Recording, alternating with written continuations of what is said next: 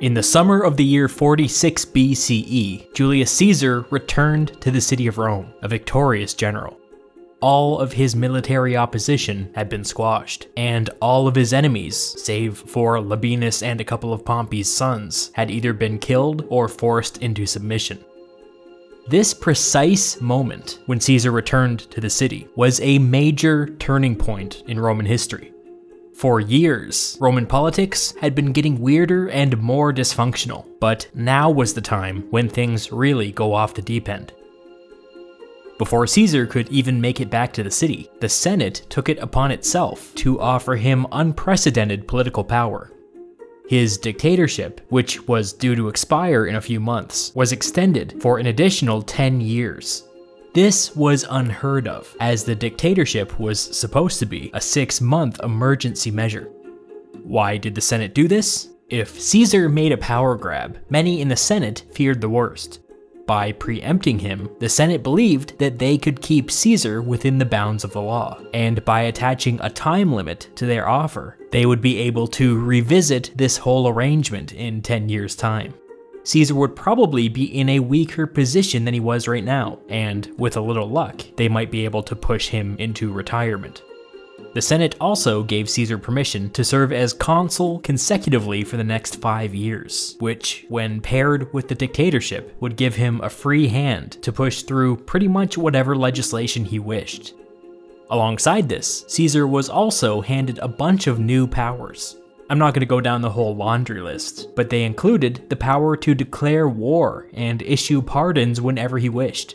This was some real authoritarian stuff. The Senate still held on to some legislative authority, but they were making one hell of a gamble.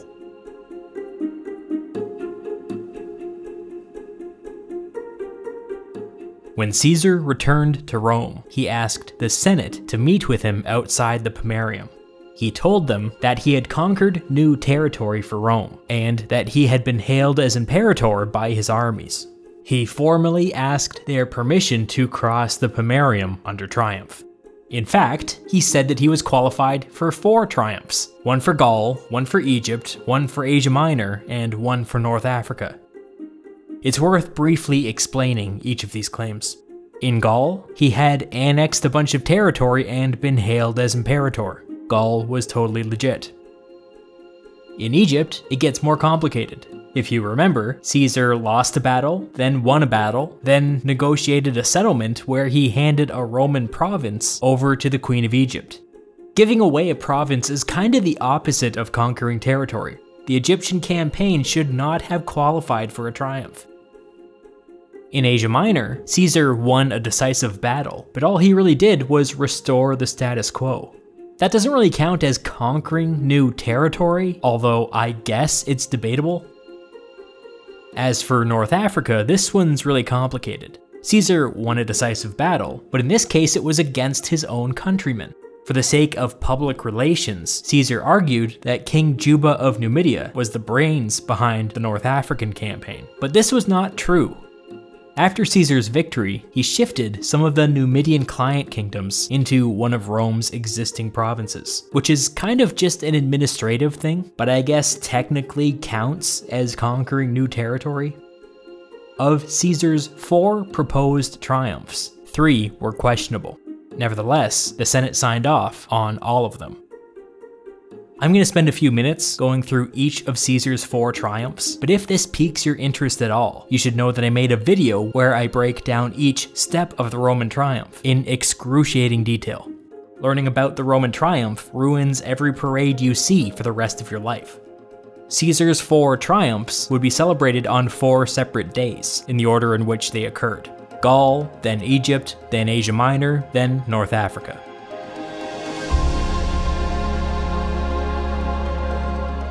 The conquest of Gaul was Caesar's greatest achievement, and the Gallic triumph would serve as its living monument.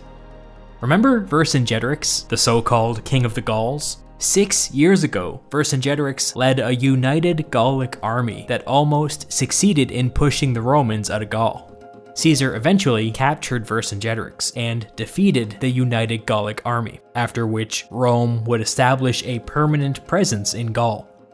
for the intervening 6 years, which included the entirety of the Roman Civil War. Vercingetorix had been rotting in a Roman jail. Why didn't they just kill him? Well, for the Romans, few things were more prestigious than having a foreign king walk in one's triumph. This Roman tendency towards humiliation and cruelty extended Vercingetorix's life 6 years. Caesar's Gallic triumph kicked off with wagons carrying paintings depicting Caesar's various victories over the Gauls. These were followed by even more wagons, hauling captured Gallic treasure. Walking alongside these wagons were an assortment of Gallic prisoners, including the so-called King of the Gauls, Vercingetorix. After this, Caesar made his entrance by crossing the Pomerium and making his way up the Via Sacra before cheering crowds. As the name would imply, the Via Sacra was home to Rome's largest temples. As Caesar was passing the temple to Fortuna, the goddess of luck, one of the wheels on his chariot snapped and he was thrown onto the street. To the superstitious Romans, it appeared that the goddess of luck had finally abandoned Caesar. After a brief delay, another chariot was found, and the triumph continued. As Caesar approached the Gallic triumph's grand finale, he decided to climb the steps to the temple of Jupiter Optimus Maximus on his knees in an act of penance. Hopefully, the goddess of luck would find this pleasing. After this bit of public humiliation, Vercingetorix, the so-called King of the Gauls, having played his part, was strangled to death. The rest of the Gallic prisoners met the same fate. An important part of the triumph is that Caesar's soldiers were permitted to cross the Pomerium and follow behind him along the triumphal route. By the end of the triumph, everybody was pretty loose, if you know what I mean, and it was customary for the soldiers to entertain the crowd by singing rude songs. Suetonius, writing 150 years after the fact, had access to sources that are now lost to us, and went to the trouble of transcribing one of the songs that Caesar's army sang during the Gallic triumph.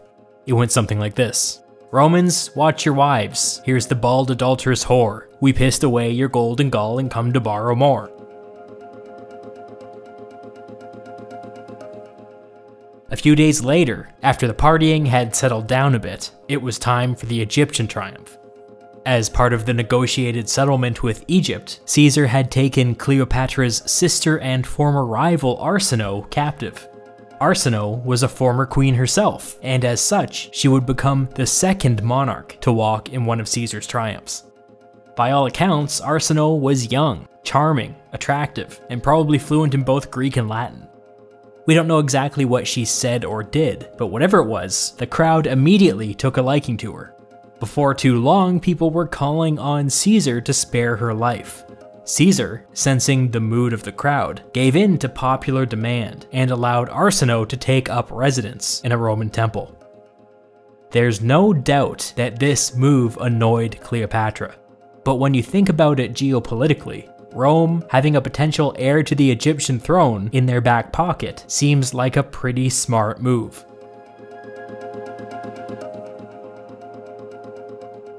A few days later, it was time for the Asia Minor triumph, which celebrated Caesar's 5-day campaign that ended with the Battle of Zela. This would have been the weakest of the 4 triumphs, and it's probably no coincidence that none of the ancient sources have anything to say about it. And then, a few days later, it was time for the grand finale, the North African triumph. This triumph was pitched as a celebration of Caesar's victory over King Juba and the Numidians in North Africa. As usual, the triumph kicked off with a bunch of giant paintings. One of the first paintings depicted the Pompeian general Scipio stabbing himself in the stomach and tossing himself into the sea. Many in the crowd understandably found this painting offensive. Why were they being shown the deaths of Romans? Where were the Numidians? Minutes later, another painting came into view.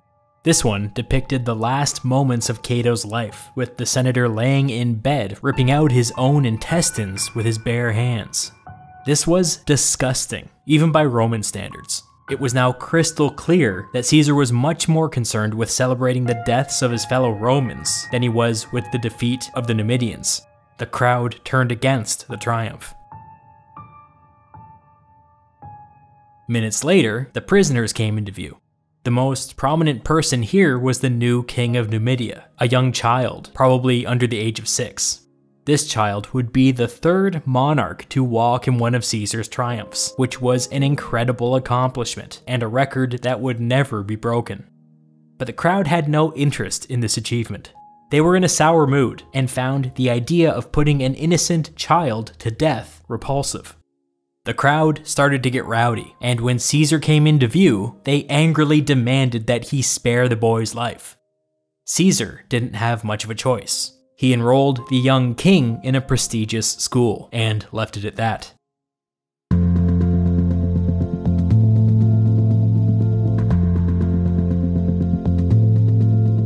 When you add together each of Caesar's 4 triumphs, he hauled 2,000 tons of silver across the Pomerium. Currency conversion across 2 millennia is pretty much impossible, but just so you get a proper sense of scale, that much silver would be worth $1 billion today. The scale of Caesar's personal wealth had grown to that of a small country, and it was time to use that wealth to begin meeting some of his obligations.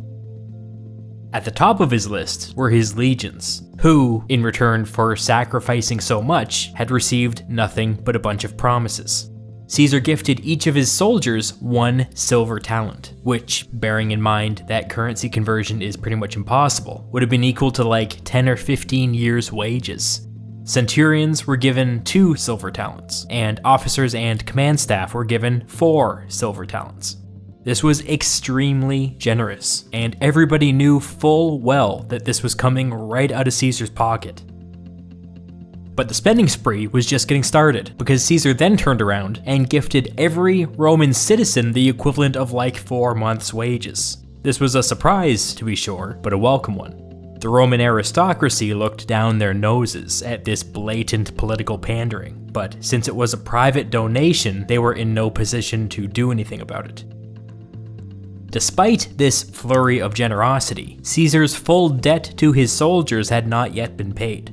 This is a rough estimate, but something on the order of 22,000 soldiers were currently up for retirement, and that number would only grow in the years to come. The Roman state owed every one of these men a plot of farmland and a cash bonus, and it was Caesar's responsibility to make sure that happened. But 22,000 is a big number, and even with unlimited funds, coming up with that much farmland would be tough. This would require a political solution. Luckily, Caesar was at the height of his political power. He had just been appointed dictator for an additional 10 years, and was at the very beginning of a 5-year run as consul. His first move was to push a bill through the Senate, setting up a mechanism through which farmers could sell their land to the government at inflated prices.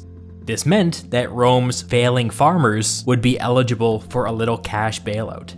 Of course, since this was a voluntary program, the full redistribution of 22,000 farms would take many, many years. Now that Caesar's veterans were being dealt with, some important political decisions needed to be made. The chaos of the Civil War had devastated the Senate.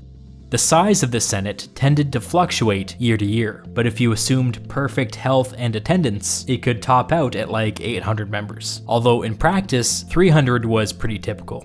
As you might imagine, the Civil War had pushed a lot of senators into early retirement and, well, death. And by the year 46, Senate membership was down in the danger zone. Some back-of-the-envelope calculations said that there would not be enough qualified senators to properly staff Rome's provinces. Caesar would do 3 things to solve this problem. He would expand the pool of available candidates, he would widen the filter that produced qualified candidates, and he would temporarily lower the qualifications themselves. This whole thing was super consequential, and it would ruffle a lot of feathers, so let's get into it. Caesar widened the pool of available candidates by using his dictatorial powers to unilaterally appoint hundreds and hundreds of new senators. Who were these new senators? They were basically everybody that Caesar had come into contact with over the last 15 years. A bunch of these new senators were retired centurions from his legions. It goes without saying that these guys were loyalists. He He also appointed a bunch of aristocrats from the small and medium-sized cities that dotted the Italian countryside. Caesar had turned to this group for financial support during the Civil War, and this political kickback only strengthened their loyalty to him. It was a canny move, since these aristocrats were pretty influential. And some of these new senators came from outside Italy. During the Gallic Wars, Caesar had made commitments to some Gallic aristocrats in exchange for their support. Appointing these Gauls to the Roman Senate was a way of finally making good on these commitments. Let's make a few things clear about these Gauls. For starters, these people had been given Roman citizenship ages ago. They were fluent in Latin, they wore Roman clothing, their children got Roman educations. Nevertheless, the appointment of ethnic Gauls to the Roman Senate caused an uproar. On the streets of Rome, people started telling a joke that went something like this: "The Gauls have crossed the Pomerium. They're asking for directions to the Senate House." There was a lot of loose talk at the time about senators showing up unable to speak Latin, sporting Gallic facial hair, wearing Gallic clothing, practicing Gallic religion, but none of this was true. It was all just wild paranoia. By the time Caesar had finished making all of his appointments, the Senate had quadrupled in size. Over time, the Senate would shrink back down to normal, but this would take at least a generation. As I said before, Caesar had good reasons for packing the Senate, but we shouldn't lose sight of the fact that at its heart, this was a power grab. The vast majority of the Roman Senate were now personally loyal to Caesar. But the Senate packing thing wouldn't entirely solve the problem at hand. The only senators that were allowed to serve as governors were the ones who had been elected to one of Rome's two highest offices, consul and praetor. Because of the Civil War, many of Rome's former consuls and praetors were either dead or retired. It would take quite a long time to filter this expanded pool of politicians up the cursus honorum, so Caesar widened the filter by increasing the number of annually elected praetors from 8 to 10. But widening the filter wouldn't entirely solve the problem either. As a stopgap measure, Caesar used his dictatorial authority to appoint a bunch of underqualified politicians to the provinces. Caesar's old job as governor of Cisalpine Gaul went to one of the Senate's lowest-ranked senators, Marcus Brutus. 15 years his junior, Brutus was the son of Caesar's favorite mistress, and despite the fact that Brutus had sided with the Pompeians during the Civil War, Caesar was happy to take him under his wing. Caesar also singled out 10 loyal former praetors, and awarded them with something called the dignity of a former consul. This was a totally made-up thing, but Caesar argued that it would be improper for certain provinces to be governed by anybody lacking the dignity of a former consul. In truth, it was just a way for Caesar to reward his allies for their years of service. Whatever.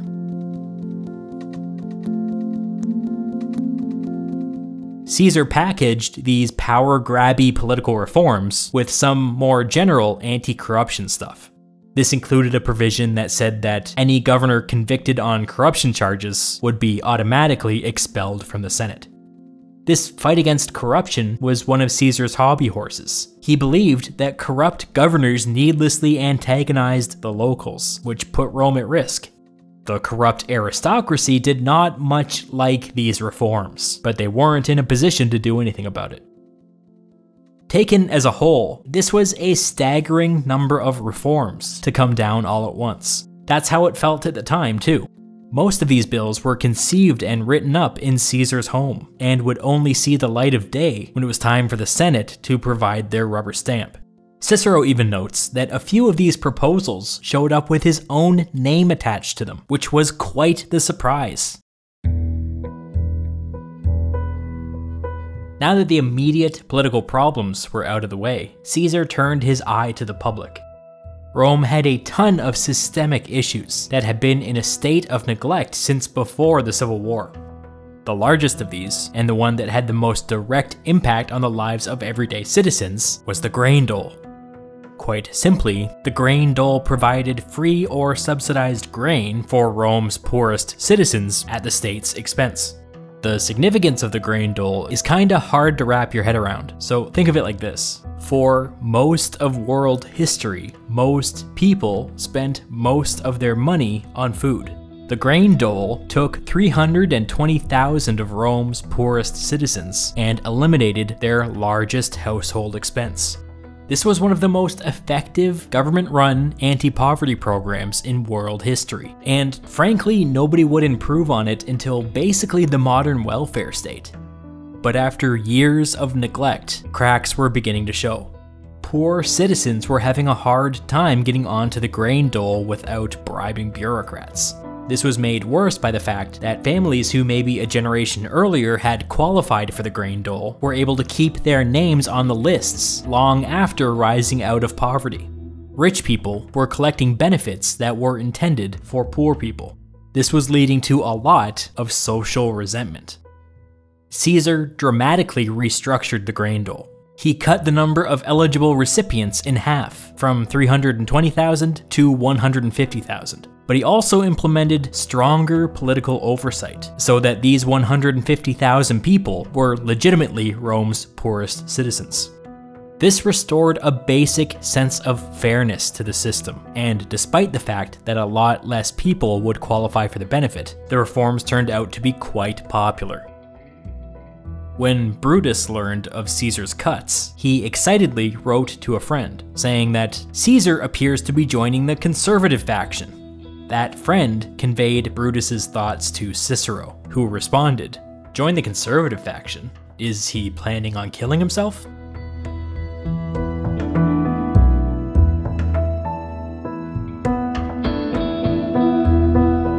Now that Caesar's major reforms were up and running, he was free to take on a brand new, super secret project. This would be an utterly boring and thankless job, but it was something that had captured Caesar's imagination a while back, and for whatever reason, he was hellbent on tackling it now. We're talking about the Roman calendar.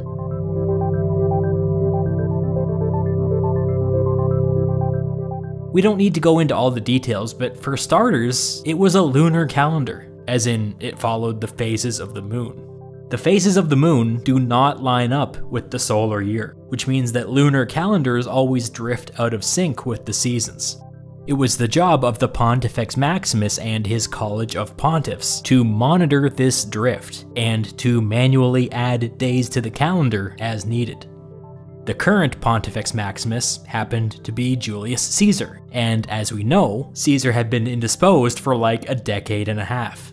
As a consequence, the Roman calendar was a good 3 months out of sync, which, as far as calendars go, is kind of a catastrophic failure.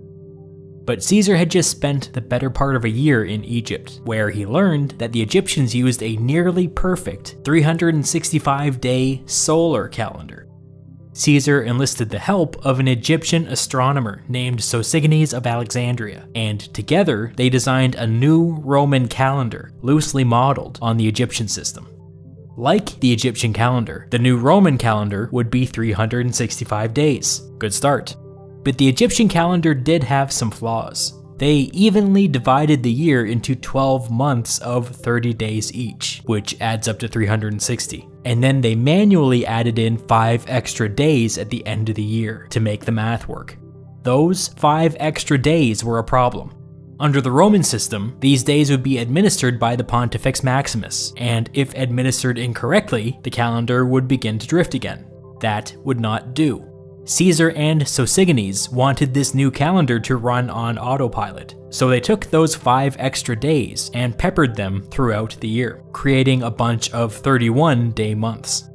The month of February was considered unlucky, and for superstitious reasons they bumped it back to 28 days, as it had been under the old system, and offset this with even more 31-day months.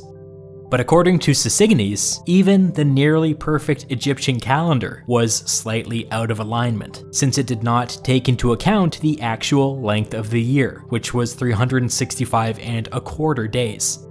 Under the old Roman calendar, the traditional place to insert extra days had been during the month of February, and so Caesar and Sosigenes invented a system where an additional day would be automatically inserted into that month on every 4th year. They made it very clear that this was not one of those extra days that the Pontifex Maximus could tinker with. This would be an automatic process, out of the hands of the politicians. With that, the new Roman calendar was complete, but there was still a problem. The current date was still 3 months out of alignment. So here's a trivia question that you can bore your friends with. What was the longest year in human history? Seems like a trick, but it's not. In order to bring the Roman year back into alignment, Caesar inserted 90 extra days into the year 46 BCE, making it a 445-day year, which was 25% longer than normal. On January 1st of the year 45, the new Roman calendar, which is known to us as the Julian calendar, came into effect. Automating the calendar and getting it out of the hands of politicians was a great human achievement. Aside from some minor upgrades in the 16th century, the system devised by Caesar and Sosigenes survives more or less intact to this day. While Caesar was busy in Rome, something was happening out in the provinces. Without warning, the Spanish governors began writing in, requesting reinforcements. Before Caesar could even act, Rome's 2 Spanish provinces had fallen to the enemy. What enemy?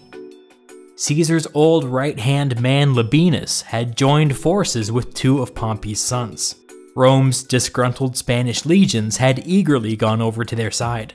Caesar had been caught entirely flat-footed. Apparently, the Roman Civil War wasn't over yet.